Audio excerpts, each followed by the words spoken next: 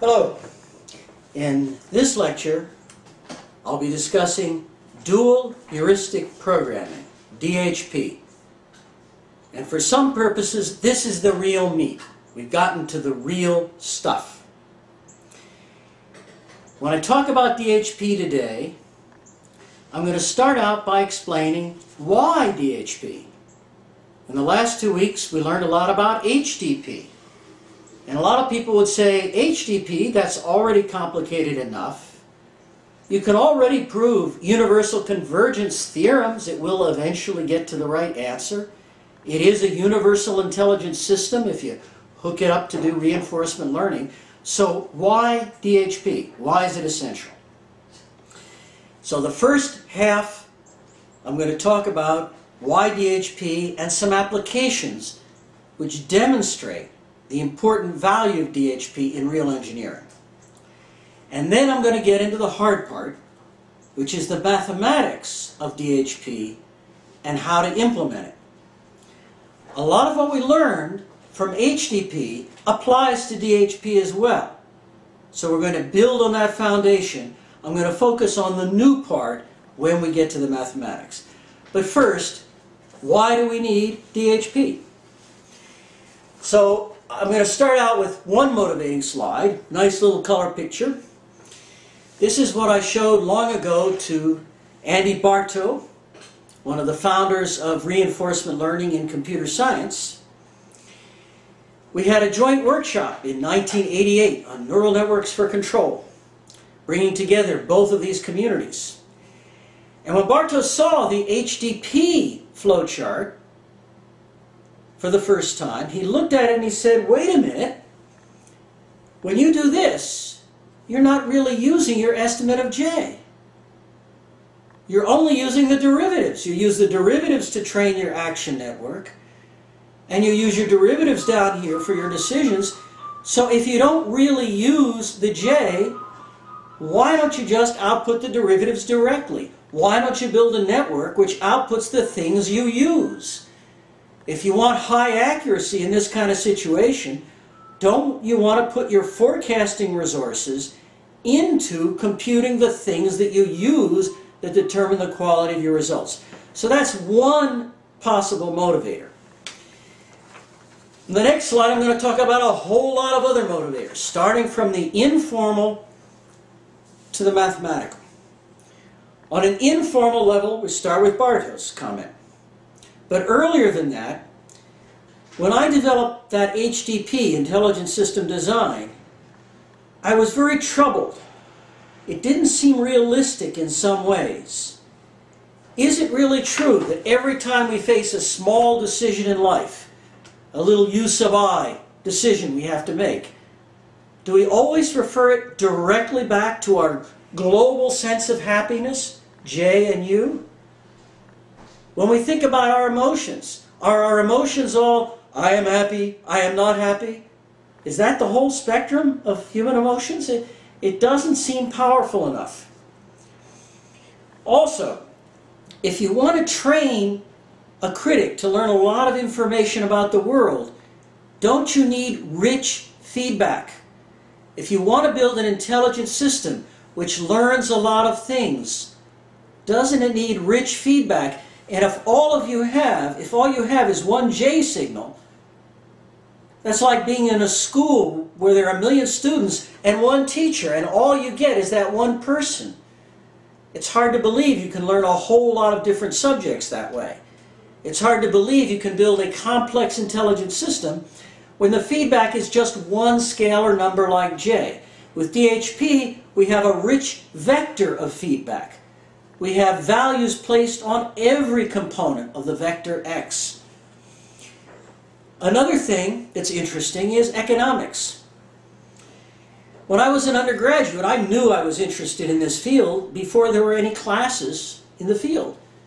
And I had to ask, where can I learn something about the mathematics of what it takes to build distributed intelligent systems with many little independent processors, like neurons, that can learn collectively an optimal decision over time?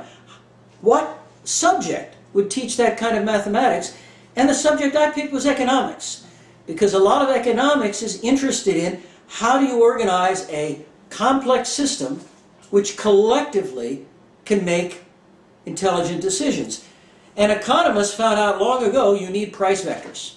You need lambdas, which are just like these lambdas. You need values on individual variables. And Freud used to talk about emotional charge on specific objects. You don't just feel good or bad. You feel, I hate that, I'm scared of that, I love that, hey, that's nice. That's kind of the rich tapestry of human emotion, the way Freud saw it. So these are all reasons why a powerful or realistic intelligent system maybe should use lambda instead of just J. More precisely, even though HDP will converge to the right answer eventually, if you have a system that can learn faster and more effectively, in finite time, it should be able to perform better. So let me give you another intuitive example of why you might want this kind of system. Consider a simple decision you might face in ordinary life. You've got to choose between going to bus stop A or bus stop B. That's actually a higher level than what people deal with in control theory, where you're controlling low-level movements sometimes. When you're trying to make a decision about A versus B, do you really want to ask yourself every day when you're going to the bus, how does this bus stop affect the probability of humans surviving on Earth? How does this bus stop affect the probability of humans surviving on Earth, or of me finding a job? You don't want to think directly all the way from the little decision to the cosmic global scalar like J star. You want to have other intermediate values with values on them, like lambda. You place a certain intermediate value, for now, on getting to work on time, or not upsetting your stomach when you run for the bus. So common sense says it's more realistic and more workable to have a whole vector of values on different variables, and these values change with time, of course, but J is a function of time too. It's a function of X, and lambda is a function of X. Now formally, in the Handbook of Intelligent Control, which is up on the web, in Chapter 13, there's a section called Persistence of Excitation. Persistence of excitation is one of the things people worry about in control theory when they worry how well your controller will work over time when things get slow, when information is not always available. And it seems very clear to me from that analysis that you do expect DHP to work better than the simpler scalar methods. Now, let me put in a caveat here. DHP does require that the derivatives exist. When you have continuous variables and you have derivatives, it's important to use them. What happens when you don't have derivatives? Well, later on I'll talk about a more general method yet. Beyond DHP, there's something called globalized DHP, which formally lets you use derivatives for the continuous variables, and it lets you avoid using them for the discrete variables. That sounds like the best of all worlds, but it's a bit more complicated than DHP. Many engineering applications, DHP is all you need. But there are some applications where people have moved to special cases of GDHP, the more general method. In the long term, when people face lots and lots of discrete variables, you get into really serious problems where you might need to approximate them in a fuzzy way, and then you wind up coming back to continuous variable methods with a fuzzy approximation. That may turn out to be the best way to deal with really complex problems with discrete variables, but that's a subject for future research. Right now, a lot of what we need is to have good versions of DHP, GDHP, HDP, related methods in packages which people find it convenient to use, well-tuned, with research to make them as robust and capable as possible. And that's a foundation to build some of these future possible capabilities. Let me finally say the benefits of DHP here are not just in theory. have been some very substantial applications. In fact, just after I finished these slides, I saw a new application of DHP in the electric power field, which I won't talk about today. I only have time to talk about 3 or 4 really big classic applications, but there are a whole lot more appearing here and there. And I'll talk first about work by Balakrishnan, work by Venia Gamorthy, Wunsch, and Harley back in 1994, but they have lots of new applications. Work by Ferrari and Stengel, and by Wunsch, Prokhorov, and Santiago. So first, Balakrishnan. And these are some slides I've shown around the world. A lot of people wonder, how do I dare talk about something so sensitive? But in fact, it's already been published. The world knows about it already. Those parts of the world that care about it. Many years ago, I funded a Professor S.N. Balakrishnan in Missouri, Rolla, who is still very active today in the aerospace community, to use DHP to solve a problem that thousands of other people had worked on. It's the problem called hit-to-kill missile interception. And he took existing models of how your interceptor would work and how a target would work, and he showed that if you use DHP to solve that nonlinear control problem, to minimize the error in hit-to-kill, you can reduce the error by about an order of magnitude. And of course I was pretty excited when he came out with that result. He publishes most of this work in places like the AIAA, American Institute for Aeronautics and Astronautics. They have a guidance, navigation, and control conference, but then there are other things, and there are papers which aren't published that I know of. What really excited me was after he did this exciting initial work using DHP, there were people in the Missile Defense Administration who became very interested. There was a time when people used to say, we know how to knock down incoming missiles. We have a wonderful Patriot missile. And there were headlines and press, but the people who studied it said it didn't really work. It really only worked 1% of the time. So if somebody sends 100 missiles to try to kill you, 99 will hit you. It doesn't really change things. You don't even save a lot of lives. And I'm not interested in aggressive warfare, but saving lives seems important to me. If people ever do send a missile to Washington, D.C., I would like the missile defense systems to work well, because the main effect would be to keep people alive. That would be the main effect of highly accurate missile interception. So I was very happy when the Ballistic Missile Defense Administration was very upset about those low hit rates, and they commissioned a special study by a person named Cottrell of Nichols Research to compare all of the hundreds of methods people had developed for this problem and do a kind of shoot-off, a really tough objective benchmark to see which was the best. Among the methods they tested were their own methods, which were pretty good, and they hoped they would be the best. But these were honest people.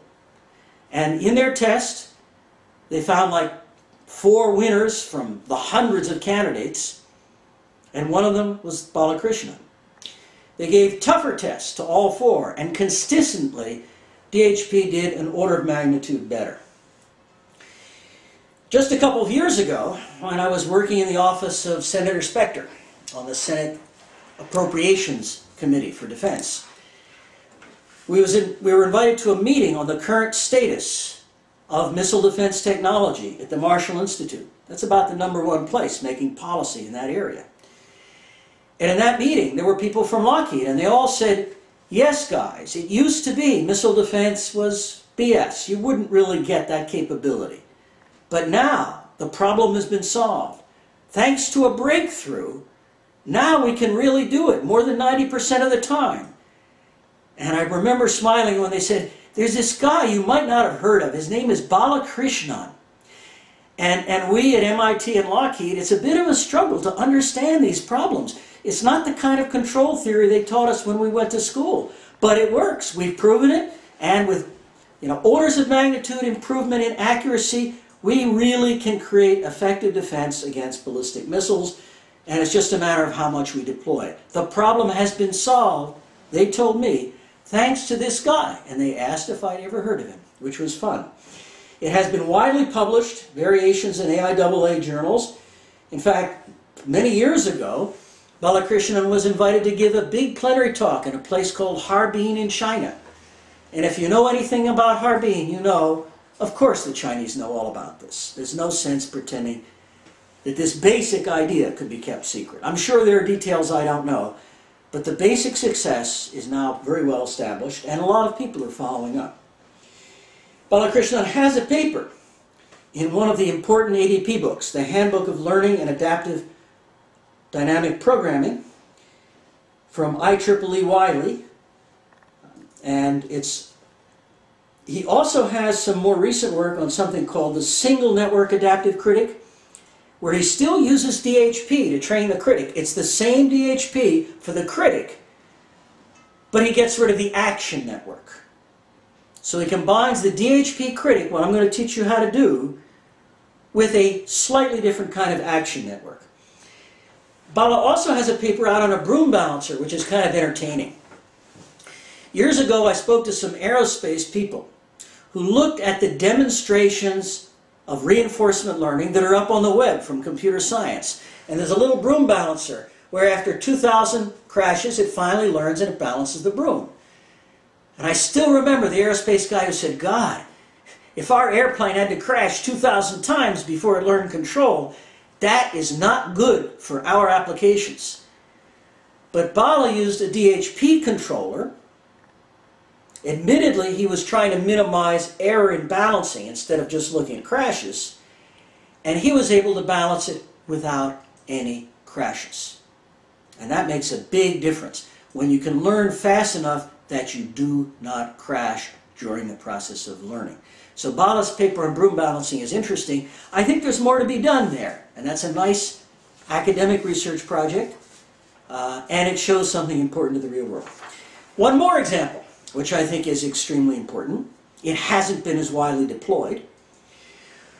Way back in 1999, there was a Best Paper Award at a neural network conference for a real scale, laboratory scale demonstration of DHP controlling a turbo generator. Now, we have turbo generators out there in the world, lots of them. In electric power, there are automatic gain controllers for every turbo generator out there, pretty much. Thousands of them. And they all try to control to get the right voltage, frequency, and phase in the generator, keep everything in sync. But they have problems sometimes when there's a disturbance in the line and they crash. As part of their work, Harley, Vennegamorthy, and Wunsch did an incredibly thorough review and evaluation of all the existing methods now used in the real world to control turbo generators. And they're pretty sophisticated in terms of traditional control theory. And they have been designed to work well by people who want them to work well. But at a certain level of disturbance, they break down. In simulations, these guys tried adaptive control, neural network adaptive control, a variety of other methods, and ADP was roughly about the same as the adaptive control in simulations. But as soon as they hit real laboratory scale, real hardware, the simulations stopped working so well. Because all of the theoretical properties which make adaptive control work well sometimes, the real world was a little nastier. But DHP still worked in the real world, and in their paper they showed that the DHP controller could withstand all kinds of disturbances 3 times as large as what anything else could withstand. So if you're in an earthquake zone and there's a big shock in the grid and you don't want your generators to come down, it's nice to have a controller that can withstand disturbances 3 times as large, a controller you can push closer to the stability margins. In fact, these guys have interesting international collaborations. They have recently been working with New Zealand, which has an earthquake zone. So this is very serious stuff. It hasn't moved as fast as the missile interception, but technically it's important. And the other thing is, these folks have a whole lot of very, very important follow-on work, developing ever more interesting applications. They have got a few things working on the US grid, but it's harder to get things on the US grid than in the international grid. And they have some new things coming down in the pipe that are of larger importance, which I'll talk to in a later part of the course. So now let me mention just another couple of other interesting applications of ADP, DHP, which strike me as important. One is by Stengel and Ferrari, who have a paper in the book by C et al. That I just cited. You may remember that Stengel is the author of one of the two best widely respected textbooks on optimal control. So Stengel is one of the really important leaders in modern control theory in the field of optimal control. He really knows that stuff. What's more, he's also author of a major textbook on aerospace control and aerospace problems in particular. Now, it intrigues me that Bryson, the first author of the other big book on optimal control, was also very big in aerospace control. Aerospace has been a major point of deployment for optimal control because optimal control, optimal performance is very important in aerospace.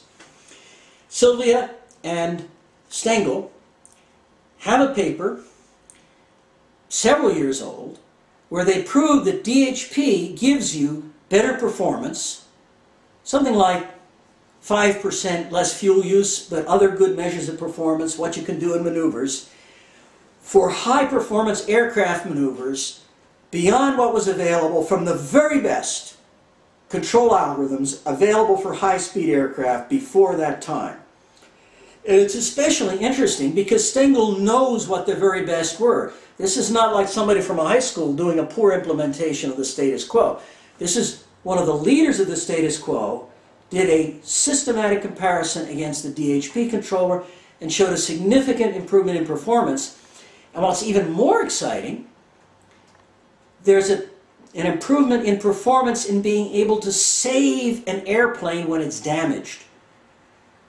And in civilian aviation and in warfare, if you can reduce damage by a factor of 2, or if you can reduce loss of airplanes after damage by a factor of 2, that's hugely important. And there's a lot of potential to benefit the civilian and the military sector. Frankly, it hasn't been fully deployed yet, but it's been proven. And there has been a major program in reconfigurable flight control which resulted from this work and from some earlier work using simpler forms of ADP, which didn't work as well but worked a lot better than existing methods.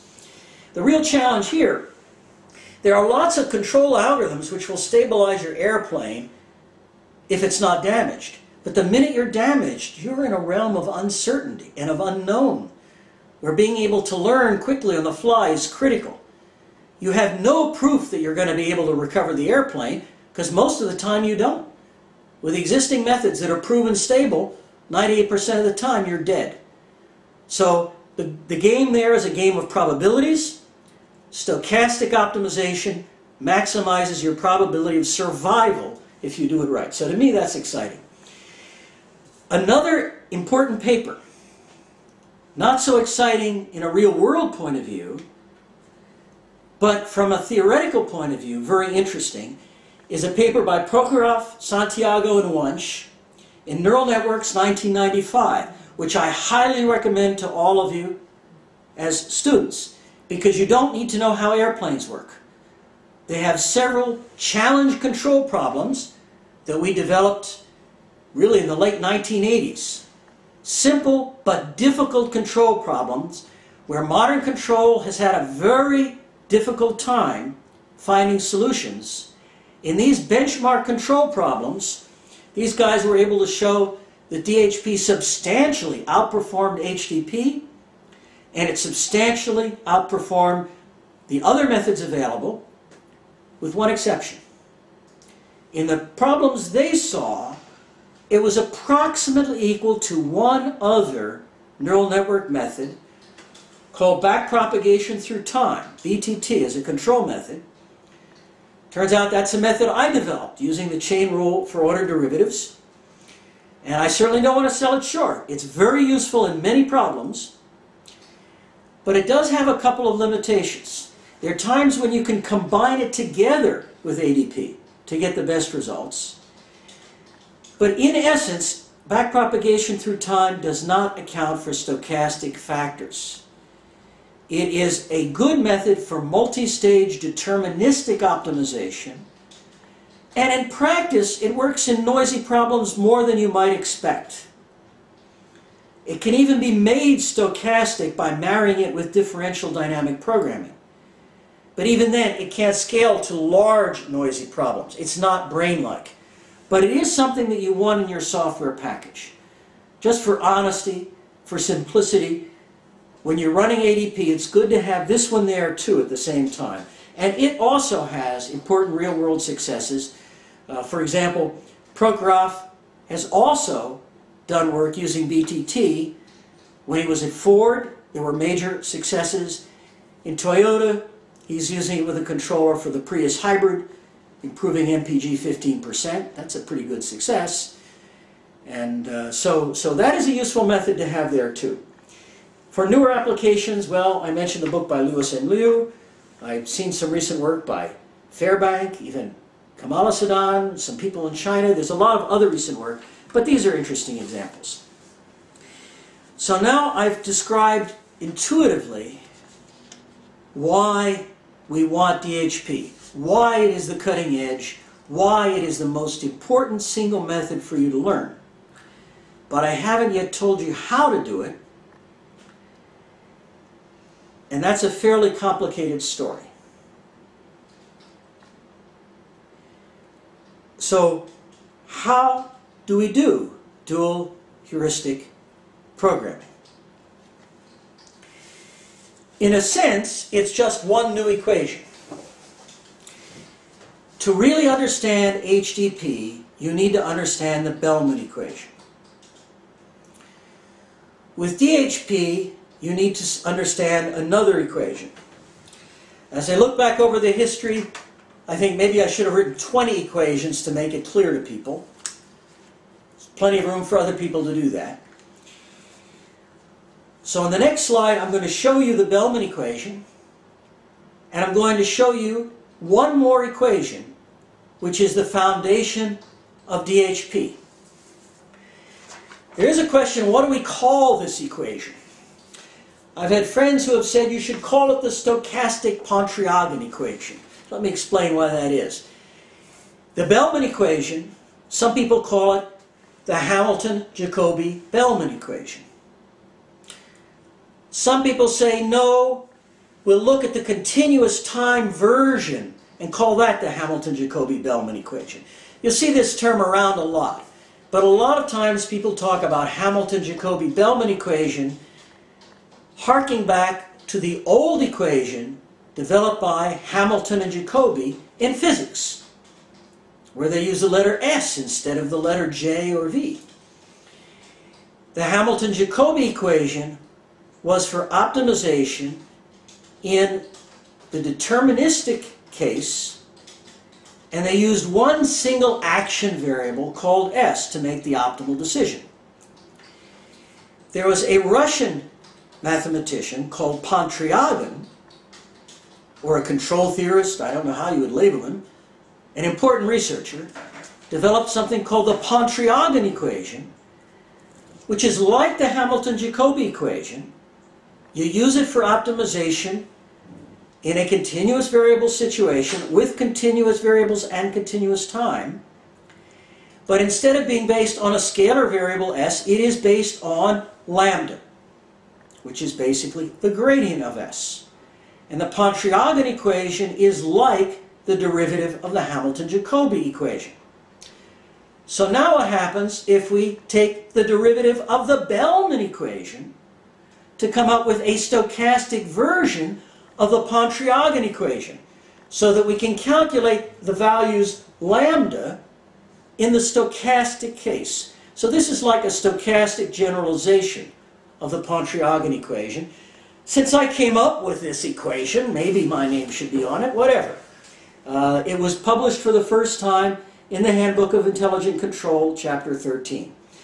And what it's based on, the derivation there is very simple. This deserves more complete math, but really the simple version works. You take the Bellman equation and you differentiate it. and you differentiate it using the chain rule. You better know the chain rule very well. And in my head, I was thinking about the chain rule for ordered derivatives, because even though I'm writing these like ordinary derivatives, I know the calculations are correct, because what I'm really applying is the chain rule for ordered derivatives, because what we really need to calculate is what is the impact of a change in actions at time t through a complex system on an outcome j. That's a very complex kind of partial derivative. But in the handbook, I just wrote it down as if the ordinary chain rule were good enough, and people nod their heads and say, oh yeah, you used the chain rule correctly. But more rigorously, I should have invoked the chain rule for ordered derivatives, because that's what these really are. And if you look at the equation in the handbook, it looks pretty scary. But, so you need to look at it on the slide or in the handbook. But it says lambda sub I is equal to this derivative plus this derivative. And here there are two stages of the chain rule. You can simplify it a little bit, because I'm calculating the derivative of j of x of t plus 1 with respect to things at time t, and I could just use lambda for that. So if you look at this and this here, just this part and this part, the bottom and here, what you have is a recurrence relation like the Bellman equation. If you're not discouraged by the complexity, you'll see it's just like the Bellman equation in that we have a value for lambda at time t plus 1 and a rule for telling us what lambda should be at time t. It's a recurrence relation, and we can train a critic to calculate lambda with the same principle we used before for j. We can do it by taking our estimate of lambda at time t plus 1, figuring out what lambda should have been at time t, and using supervised learning to train it. But these calculations look a lot scarier. With HDP, we just added u plus j of t plus 1. It was really easy to calculate the targets. How do we calculate these targets in real time? It turns out to be easier than you might think. This looks like an expensive calculation, order of n cubed, but it's not if we do it the right way. So the next slide, the next to last slide, gives you a flow chart for how we calculate the target for what lambda should be. So let me emphasize, DHP is like HDP. On each iteration, for each time t, we have a value of x, and then we get a value for x at t plus 1. We calculate the lambdas at t plus 1, just like before we had j of t plus 1. And we calculate a target for what lambda of t should be. And then we adapt the critic so that the actual output at time t is close to the target. And we can do that by using least means squared exactly the way we did before. And I hope you know how to use least means squares by now, so that if you know the target and you know the output, you know how to adapt the value function or the critic. What you don't know yet is how to calculate that target for what the output of the critic should be. What are we training it to? This flowchart talks about how to calculate that target. The basic idea is, at time t plus 1, we calculate the output of the critic, we just call the critic module, outcome numbers, and we back propagate the derivatives through the model network, through the utility network, through the action network, and that gives us the derivatives we need. I hope you remember the part about dual subroutines when we talked about HDP. We can use dual subroutines to do the back propagating. So instead of working out all the derivatives by hand on paper, all we have to do, we have a dual subroutine for the model network. We plug in these lambdas and it outputs what we want. That's all we have to do. We have a dual subroutine for the utility network. We do have to plug in x, and then it outputs the derivatives. We have to add these two together. The most complicated thing we have to do is add the two vectors together. We feed them in to the dual subroutine for the action network, and it works out all the derivatives of j of t plus 1 with respect to your actions. And that's what you need to adapt your action network. Okay? So it's not that hard to calculate the target. You just invoke these subroutines. So once you have the dual subroutines, programming up DHP is like a call to these three functions that you've already programmed. So my final slide says all that explicitly in words. You don't need to know the equations, which are intimidating, and you do need more detail than the flowchart. You need the specifics. So the final slide lays out the specifics exactly. This is the algorithm you implement when you implement DHP training of a critic. This is how you do it. On each major iteration, you start with values of x of t, u of t, and x of t plus 1, or a set of such values, just like HTTP. For each value of t in the set, which may be just the current time, maybe you're just learning in real time, you see x of t plus 1, you adapt. Wherever you get this t from, the first thing you do is you call the critic network. So you get an estimate of the vector lambda at time t plus 1 by inputting the observed or predicted values for t plus 1 and the weights. Then the next step is you do backpropagation by calling the dual subroutines. This is the notation I showed you in the last lecture. It's also in the Handbook of Intelligent Control, chapter 13. So this indicates you're calling a subroutine, which represents a function. This function has multiple outputs. It has derivatives with respect to weights, with respect to x. But here you use the dual subroutine to give you the derivatives of u with respect to little u, the actions, in that state x. You use the dual subroutine of the model. You plug in as arguments the derivatives from the top. That's part of a dual subroutine, except in this case they usually input derivatives from upstairs to propagate them through. These are the ones you input from upstairs from the critic. You propagate them through and you get the derivatives with respect to u. It's just a function call. And all you do is add two numbers, and that gives you the derivatives of j of t plus 1 with respect to your actions. But then to get your targets for lambda, you have to call dual subroutines again. And basically, you just call these three dual subroutines, add up the results, there's your target. And then you're done.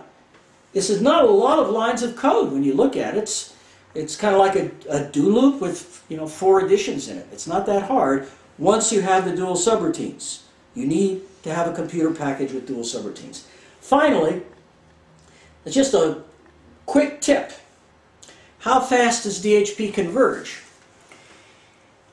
DHP and backpropagation through time generally converge faster if you start from a final state, like a goal state or a disaster state, and work your way back, just like decision trees. If your problem is a little bit like a decision tree in a way, starting from the beginning to the end, like missile interception, you'll find out that if you iterate from the final state to the initial state, you can converge pretty quickly, just as you would in ordinary dynamic programming, where you can work your way back deterministically from an end state if there is a finite end. Life is more complicated in dynamic programming when it's an infinite time problem, but with a finite time problem, it's like a simple decision tree with no recurrence. You just work your way back. And experience shows if you work your way back, the training tends to be faster. And people sometimes ask, what does that say about human life? Do we start learning only after we get to the goal? Well, in human life, we have something that might be called a simulation ability. Instead of just learning from our present experience X, we can imagine, simulate, or dream a possible state of the world near the goal or near failure.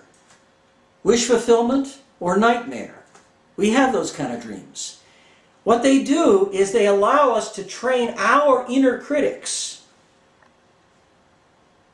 to deal with the final goal state so we can kind of propagate back and align our values for earlier time periods to reflect the realities of what may be waiting for us in the future. That's important for humans. It's important for efficient learning in machine learning systems. It's something I described back in 1987 on my paper in Systems Man and Cybernetics.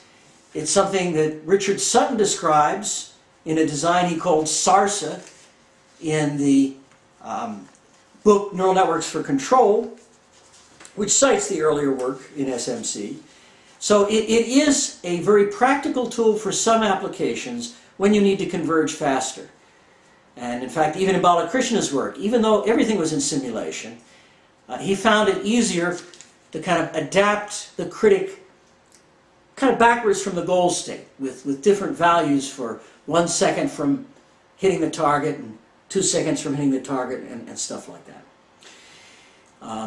Of course, the other methods for improving convergence that work on HDP can also be applied here. And that's the next big thing that we need to work on. Thank you.